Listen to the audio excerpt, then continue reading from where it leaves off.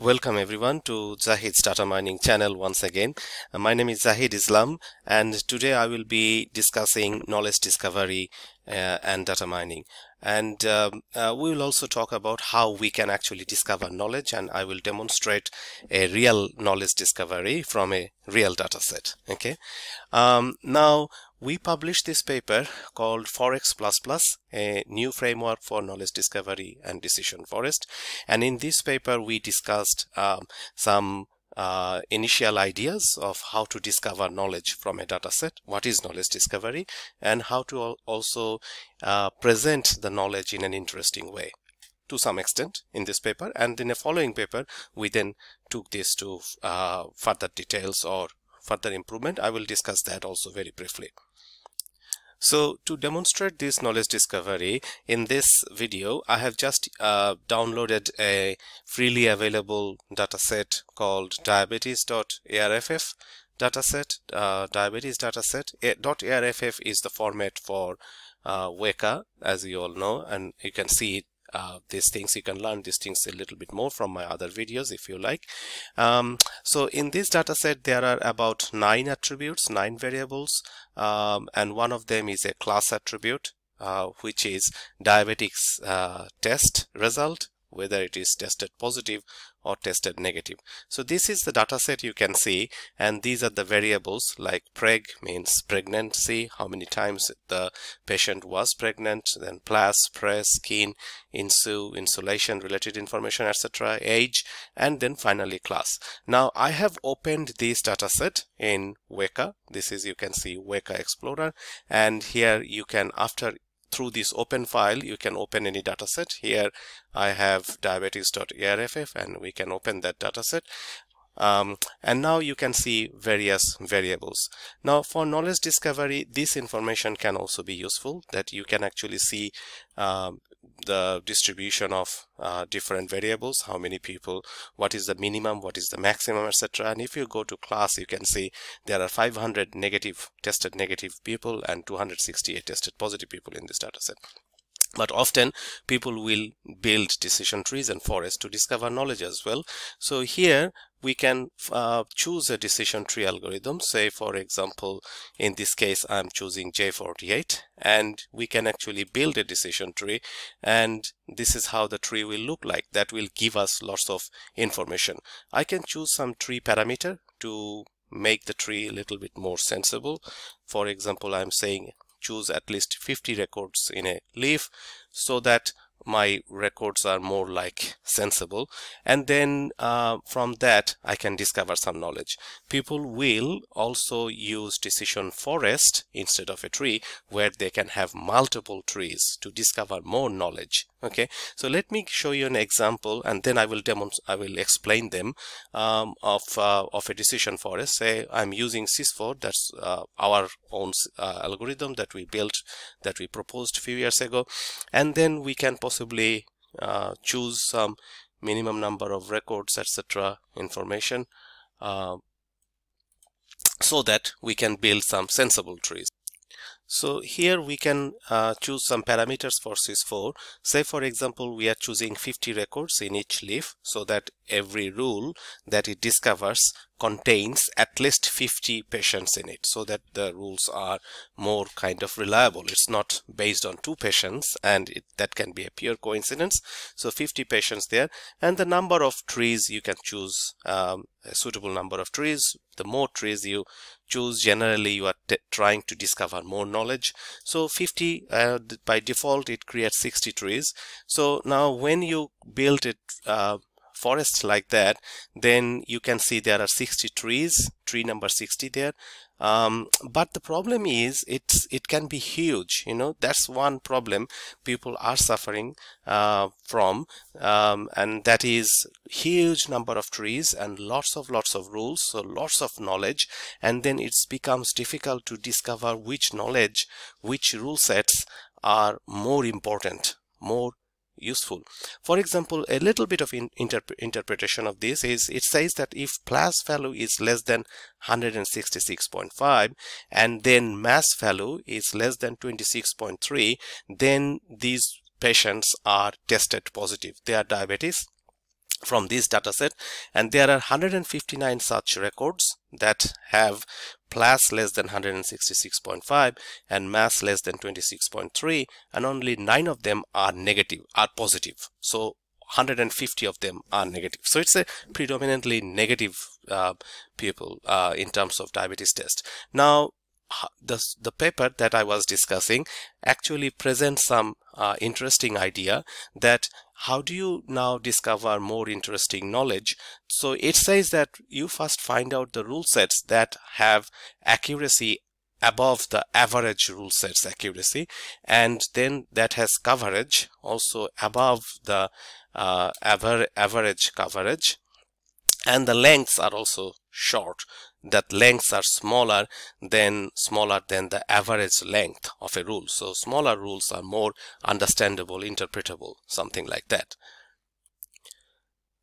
So to understand the proposal in the paper, let us build a small forest of three trees. Number of trees will be 3, and then so that we can demonstrate this. And now we can see that these are the trees, tree 1, tree 2, tree 3. So following the suggestion in that paper, we first write the rules on an Excel file as follows. So here is the Excel file, you can see, and that's tree 1, rule 1. So the first rule is plus less than 166.5 and mass is less than 26.3, you can see here. And then we are saying it is negative. There are 159 total records, only 9 of them are positive, so 150 of them are negative.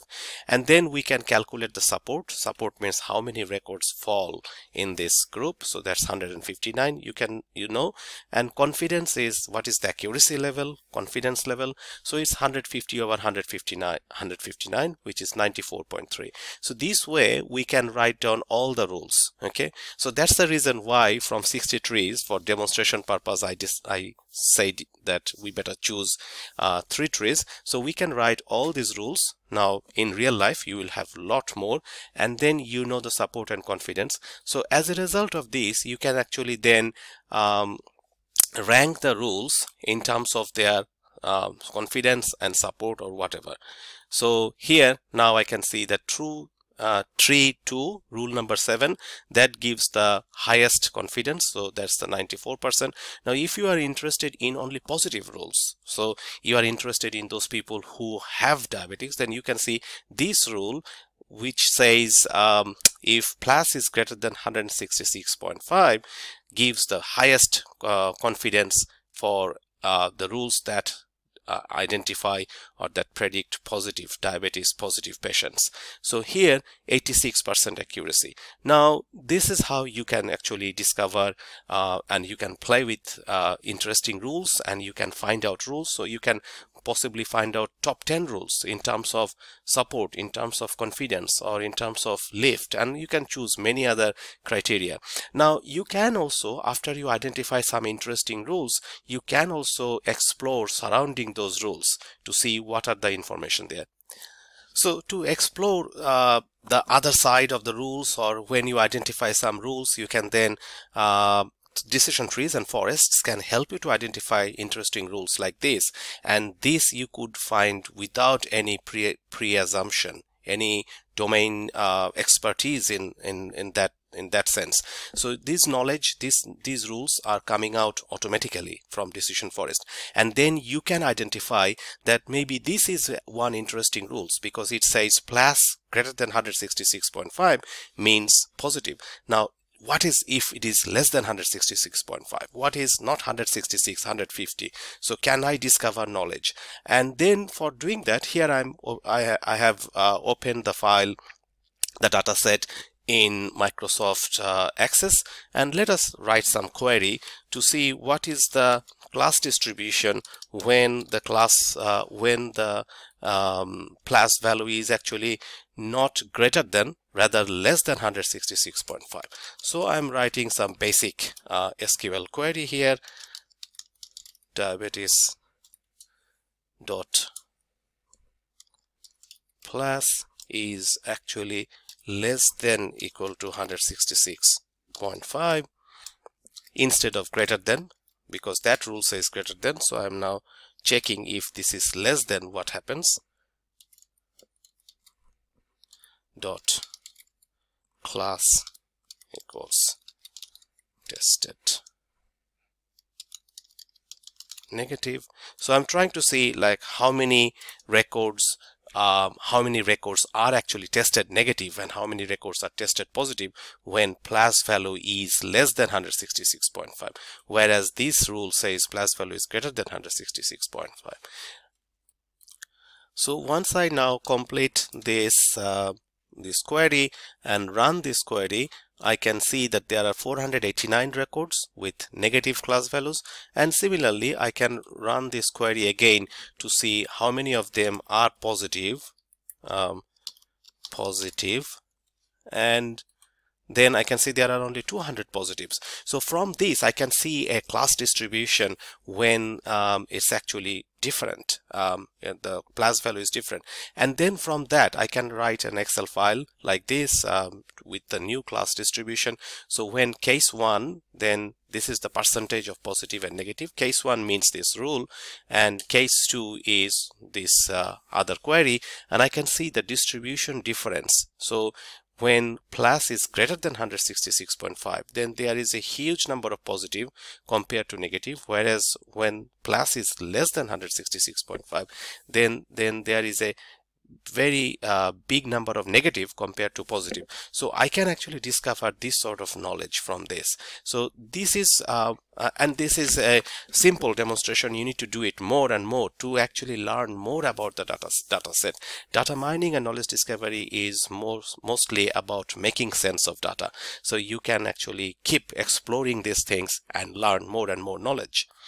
So as a demonstration of knowledge discovery, we in this paper, Forex++ paper, we actually demonstrated and applied this approach on some real-life data sets. For example, this was on a OSE's data set, which is on dementia patients, and we discovered that these are very interesting findings. We discovered that when education level is low, say in this case less than equal to 8, we can see that the number of demented patients is very high compared to number of non-demented patients, at least in this data set. But for the same data set, when education level is high, big, so the patients had long years of education, then among those patients, the number of non-demented patients is a lot higher than the number of demented patients. So education has influence on dementia, it looks like, at least from this data set. So this is interesting. And similarly, we can also see SES, socioeconomic standard or background, also has influence on dementia, at least according to this data set. And here we can see for similar brain condition with better socioeconomic standard, generally people have less percentage of dementia. So this sort of thing can be actually discovered, and this knowledge discovery is an ongoing process. And many people say it's data science or data arts, because you need to be creative, you need to do those kind of queries, those kind of analysis. Decision trees and forests can help you to build it, but then you need to continue exploration to find more knowledge, dig out more information and knowledge from your data set. We then presented another paper on knowledge discovery, and we actually in this paper presented a full framework for knowledge discovery, and we identified a new definition of interesting rules, and this framework you can apply to discover more interesting rules and knowledge. So feel free to read this paper, and you can find these papers from my webpage. As usual, you can search me on Google, and you will find my page. Go to the publication page and just search for the paper. So here is the Forex++ paper, and you can also search my other papers. Thanks for watching.